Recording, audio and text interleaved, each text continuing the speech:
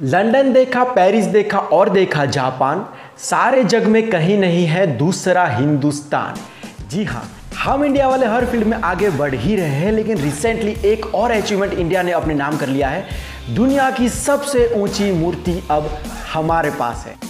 Hey guys, मैं हूं आपका दोस्त और होस्ट जस्मीन पटेल और आज मैं आपको बताने वाला हूं स्टैच्यू ऑफ यूनिटी के बारे में कुछ खास बातें। So let's start.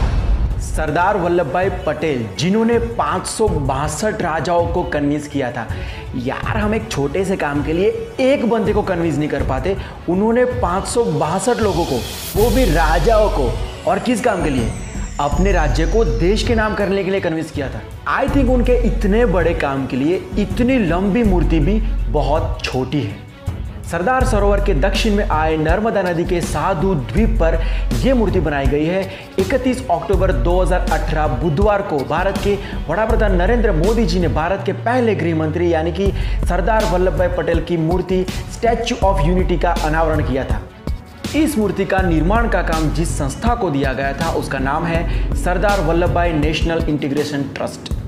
अब मैं आपको कुछ ऐसे फैक्ट्स बताने जा रहा हूं जिसको सुन के आप चौंक जाएंगे। कितनी ऊंची है ये मूर्ति?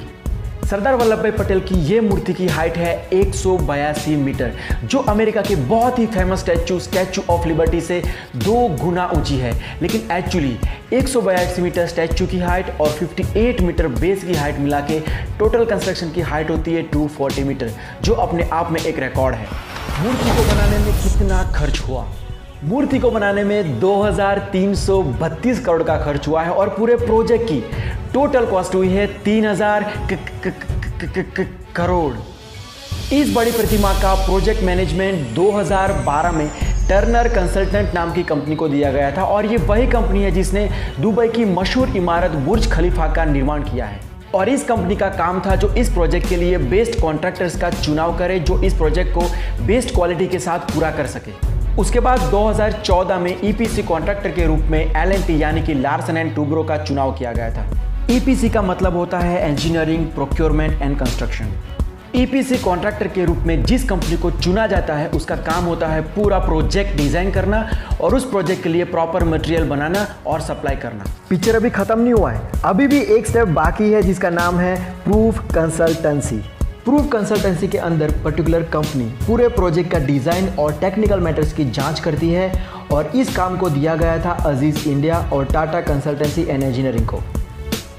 सरदार सरोवर निगम ने एक अमेरिकी आर्किटेक्ट माइकल ग्रेव्स और मिनहार्ड को इंटीग्रेटेड डिजाइन के लिए चुना था। इसके अलावा प्रोजेक्ट के अलग अलग कामों के लिए 30 और कंपनीज को चुना गया था जिनका काम था signage design, hydrological data analysis और आने वाले 100 साल तक मूर्ति को बाढ़ और भूकंप जैसे नेचुरल इश्यूज से बचाना, उसकी टेक्निक वगैरह वगैरह।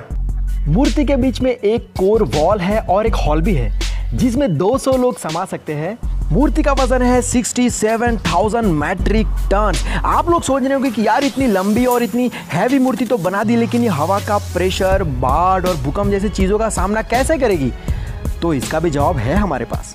स्टैच्यू को बनाते वक्त हवा का प्रेशर नॉर्मल की जगह पे +1 मान के चला गया था और ये मूर्ति भूकंप के जोन 3 में आती है, लेकिन उसे जोन 4 के आधार पर बनाया गया है और भूकंप से बचने के लिए उसके अंदर डक्टाइल डिटेलिंग भी की गई है। जब इस मूर्ति का फाउंडेशन बनाना था तो उस जगह के सर्वे के लिए हर तरीके की टेक्निक के साथ लेडर टेक्निक का भी इस्तेमाल किया गया है और इस मूर्ति की नींव को 45 मीटर जमीन में गहराई में जाके रखा गया है। नींव के आसपास 60 मीटर चौड़ी आरसीसी की दीवार बनाई गई है। इस मूर्ति के दोनों पैरों को कोर वॉल के रूप में इस्तेमाल किया गया है। जब कोई इमारत बनती है तो उसका नींव का हिस्सा ऊपर वाले हिस्से से चौड़ा होता है, लेकिन जब कोई स्टैच्यू बनता है तो उसका नींव का हिस्सा पतला ही होता है। स्पेशली स्टैच्यू ऑफ यूनिटी के अंदर ये रेशियो बहुत ज़्यादा है, इसलिए इसकी नींव बनाते वक्त बहुत ही छोटी छोटी बातों का ध्यान रखा गया है ताकि आने वाले सैकड़ों सालों तक मूर्ति सुरक्षित रहे।